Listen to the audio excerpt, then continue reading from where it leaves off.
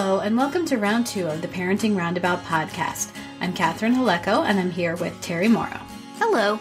Usually on this podcast, we talk about parenting issues, but once a week, Terry and I like to get together to discuss TV, movies, books, and other entertainment topics, because it's nice to talk about something other than parenting for a change. This week, we are continuing with our watch of the series Veronica Mars and the accompanying podcast Veronica Mars Investigations. But we're also watching Zoey's Extraordinary Playlist. So first, let's talk about Zoey's Extraordinary Confession. So this one had some, deep conversations and deep thoughts. But it did have some singing and dancing. It had an actual flash dancing. I know. I loved that number, and I like Max quite a lot, and I'm rooting for the guy. But you just broke up with somebody like an episode ago. Should you be flash mobbing your best friend with an I love you confession? Yeah. I don't know how much time we are to think how many movie nights have gone between the past episode and this one, but that seemed weird.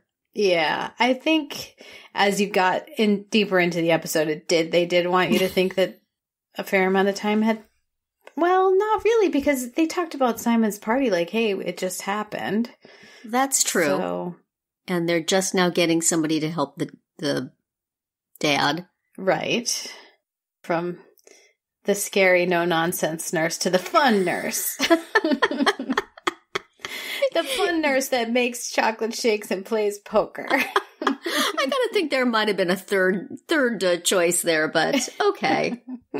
It is a TV show, and, if you're picking somebody to take care of your husband, you don't really want them to do it better than you were doing it, so the guy they wound up with should be just fine. And it helps if they're a guy who looks pretty strong. Yeah, right. Definitely. Once again, lots went on in this episode because it's an hour-long episode, I guess. Leaf and Joan, yuck. The less said about that, the better. Right? And, the idea they came up with, I gotta think of it, if it was that easy to do, it would either have been done already or there was a reason why. Well, the reason why is that it's not creepy. And do people want that? It's sort of like seeing inside people's thoughts and having them sing to you. Well, and it's also, isn't it kind of like Google Glass and that? Yeah, that's what I was thinking. It's like this must resist. It's like the earbud I want to put into my children so I can tell them what to do at every given situation. It's called the Cyrano but I don't think they would wear it either. Now, they go to Mo so that Mo can prove that this thing Zoey is saying is really real, but Mo's really just taken Zoey's word for it too, right? Yes. I guess Zoey did know what was going on that time. Right, and I think... But still, a perceptive friend could probably have known that something was going on and followed. Right, but Zoey has never been perceptive until this happened. And well, that's true. That alone should tip Max off. I think it's just that Zoey has just been telling Mo everything all along. Right. So, and Mo has faith, I guess. That's right. I actually thought it was going to be a cliffhanger towards the end. Yes.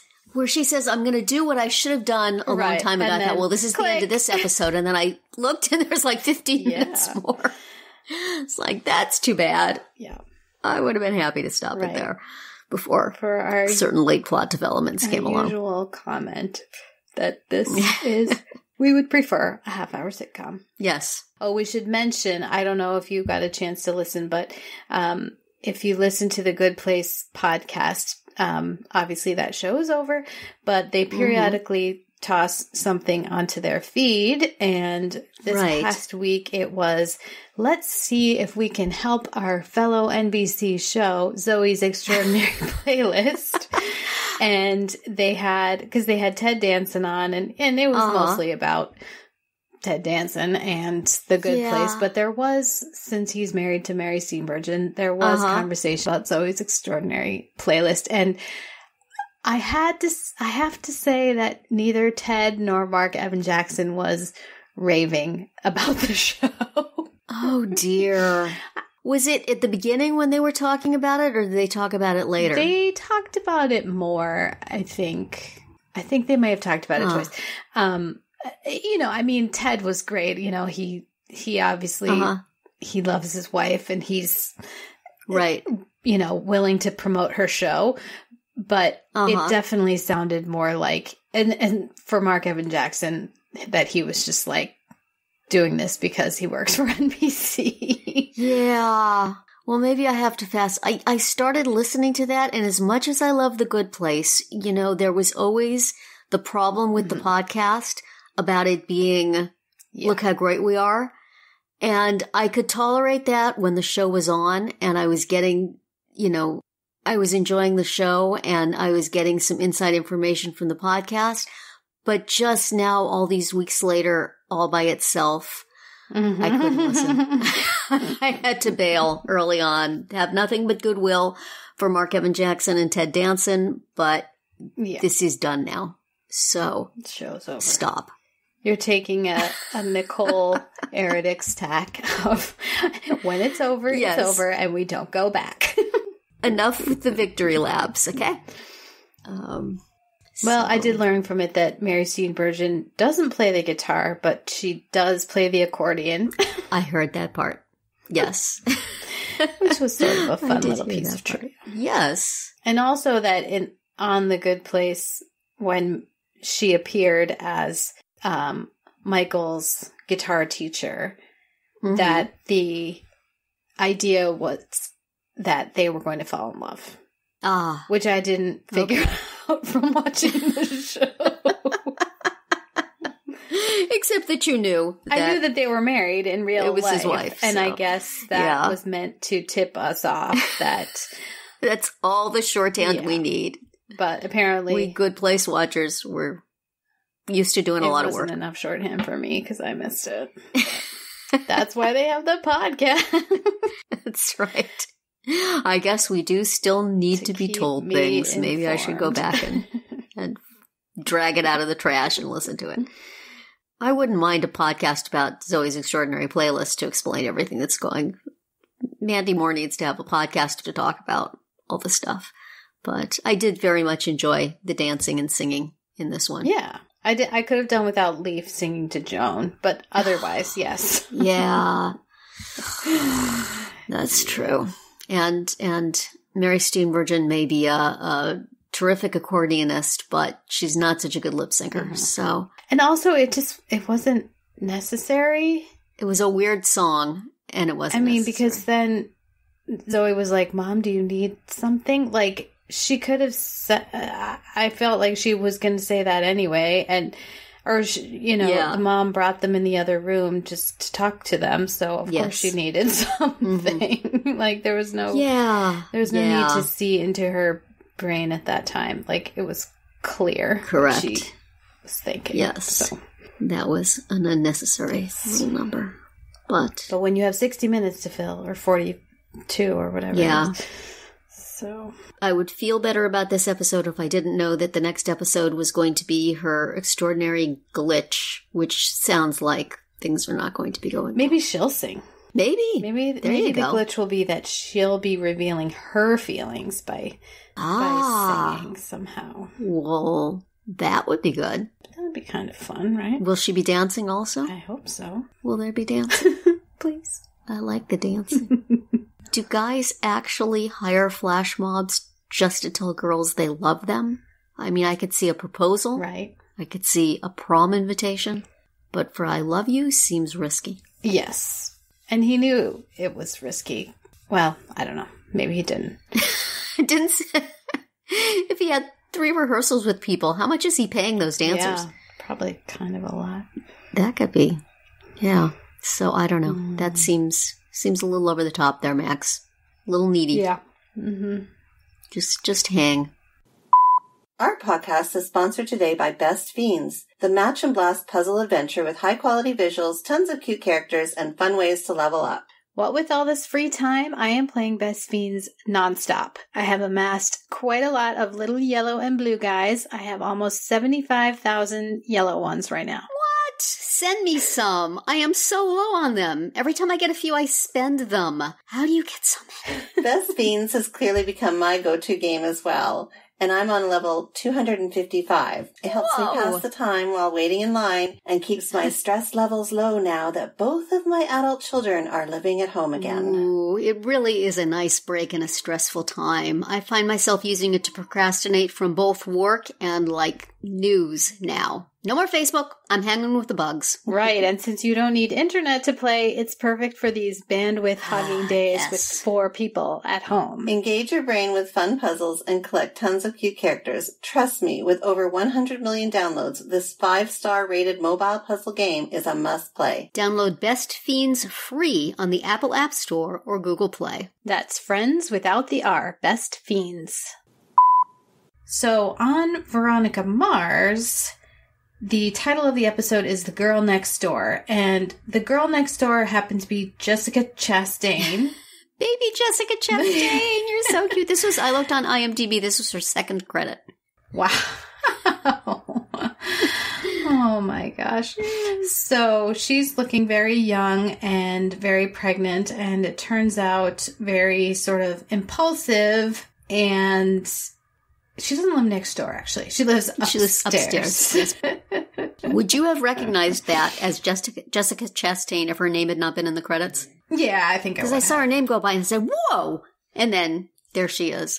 Yeah. She's pretty young. Distinctive. I guess, yeah. I don't know. Yeah, I mean, I guess go back and unsee the credits. Exactly. Me either. But yeah, so this was kind of a, this was a tough one. I guess many of them are, but it was also not very good.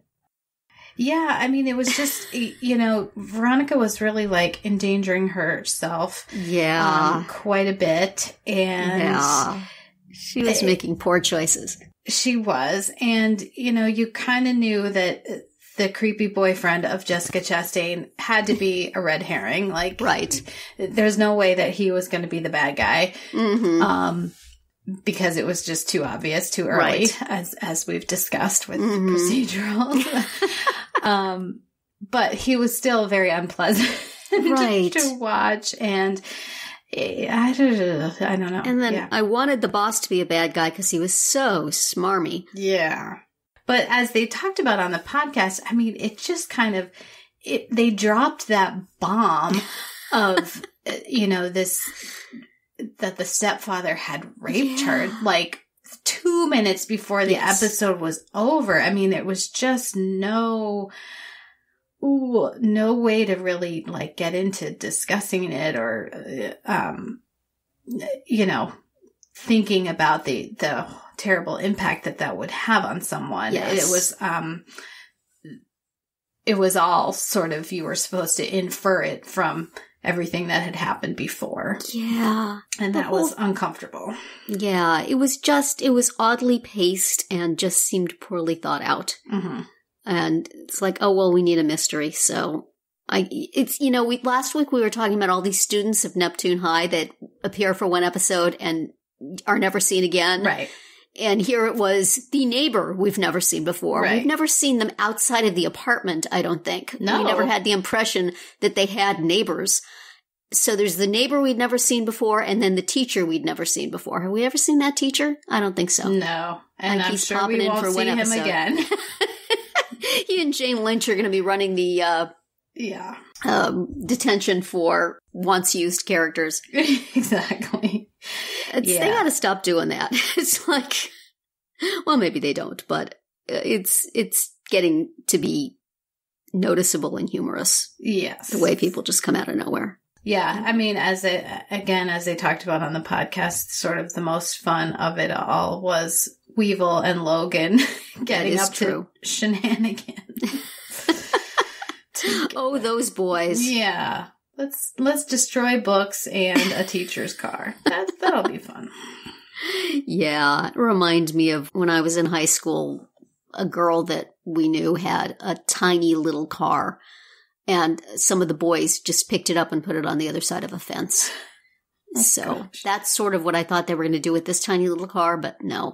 No, they took it a step further. Feat of metal shop work to get it there. Right. Which, the flagpole returns. Yes. Whether Logan confessed because he wanted credit or because he just is becoming a good guy. Right. He developed a conscience. I gotta believe that was mostly Weevil. That seemed to fall more into Weevil's skill set than Logan's. I don't know, on the Veronica Mars Investigations podcast, which was way more fun than the episode this week, they seemed to feel that he was doing it just because he was, wanting to get the credit. I kind of felt like it was another tiny baby step in the direction of decency for that character. Yeah, I felt they still got a long way to go, but I felt like he did have a small twinge of conscience. Right. Of not wanting Weevil to take the fall entirely. Yes. And maybe he was like, well, school's no fun without Weevil, so let's get him back. Yeah, but we have not had an opportunity to notice in all this time that Weevil has a lily tattoo. Yeah. In a place that, while, not going to show up in a t-shirt, is not exactly hidden. Mm-hmm. If the guy's going swimming, people are going to see his tattoo. Yeah. So that seems like, where did that come from? Mm-hmm. Like the never before seen students, we have a tattoo just came out of nowhere. Right. And allegedly now suddenly Weevil has a sister named Lily. Yeah, that was his excuse. No, he really doesn't. Yeah. And so it's just more and more and more hints in that direction. Yeah. I won't say what Helen Zaltzman said on her podcast, but y'all should go listen. What people are supposing Weevil was involved with. So, and this all the flashbacks in this one, I assumed that Duncan dumped her after Lily was killed. Me too. Because her dad was investigating. Isn't that what we had been led to believe? Yes, that is exactly what I thought. And so I kept thinking, are these flashbacks or is this ghost Lily? Yeah, it was kind of hard to tell. She was a little kind of, a couple of times I thought I saw her flicker, but no, I think we were to believe that was a flashback. Right. Yeah, that was a whole new piece of information that... Yeah, I think there's some retconning going on here. Yeah. I think somebody in the writer's room said, hey, what about? Yeah. So, okay. Leaving us wondering, speculating what it was that Duncan found out that made him dump Veronica without any explanation. I don't like any direction this is going. No. It seems to change direction quite frequently, so possibly. Yes, you might need to get used to it. Wait it out. It'll go someplace else. But on the podcast, they're kind of, they say that they don't do spoilers for future episodes, but there's way too many hints and assumptions that of things that really have not been made clear on the actual. Right. If you ask. I think that they've usually been, I think that we were made to go, when Keith said that about raising another person's child. Although I don't think that if the conclusion was the same as the one they were drawing from it, that you would say it like that. Yeah. I don't think a person who did that would say it that way. Right. They could say it shows how much he loves her and then leave it at that.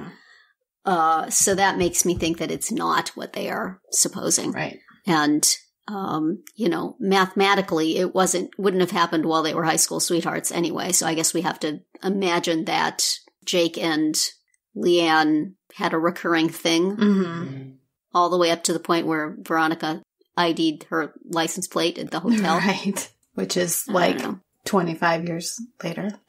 Exactly. I guess we will see where this is going, but I hope they're not tipping their hands by surmising based on evidence. But let me just encourage you never to Google the name of any of these characters, because Google autocomplete is quite the spoiler. I will avoid that. I will also say that of all the many disturbing things in this episode, and of course there were some horrifying and disturbing things, lady dressed like the 50s graduated in 1979. I graduated in 1977. I would like to lodge a protest. Yes, well, was it's ridiculous. True that in the 70s we did have 50s dress-up day quite frequently. We didn't wear it outside of school X number of years later. Stop it. Yeah, that was ridiculous. My husband and I both looked at each other and said, this is not right. Yeah. And he's even older than me. Yeah, so. that was a protest. Silly. I mean, the 70s, goodness knows, had plenty. I understand that you're going to be mocking the pictures in the yearbook, but really, in 2004 this was set? Yeah. Mm-hmm. In 2004, we dressed pretty much like people in 2004. Yeah. Really, we did. Exactly. Although, I'm getting to enjoy the wardrobe criticisms in the Veronica Mars investigations, because really some of her outfits. Yes. Some of the color schemes. They do spend an inordinate amount of time on everyone's clothes. But yes, it's... But it was better than the 70s. The 70s was a particularly it was uncomfortable era for fashion. Right. I do not deny. And I do enjoy the recurring feature on the podcast of the lawyer who comes on. Yes. Who's a fan of the show. And she comes on and explains all the crimes that Veronica commits. And yes. When we finished this episode, my husband was particularly irate. She broke into his house. He should have called the police. And the guy at the clothes store should have called the police. And this and that. And I'm like, sometimes you have to let art flow over you. Like this. Yes. Well, we will let it flow over us for another week. Yes. Because next week we're going to talk about the 7th episode of both of these shows. Zoey's Extraordinary Playlist. The episode is called Zoey's Extraordinary Glitch. Uh-oh. And the Veronica Mars episode is Like a Virgin. Uh-oh. So that will be it for our round 2 today. Please subscribe to our Parenting Roundabout podcast so you won't miss any of our episodes. We have something new for you every weekday. As always, you can find recaps, links, and an opportunity to comment on our website at parentingroundabout.com. Bye, Terry. Bye, Catherine. Goodbye, everyone.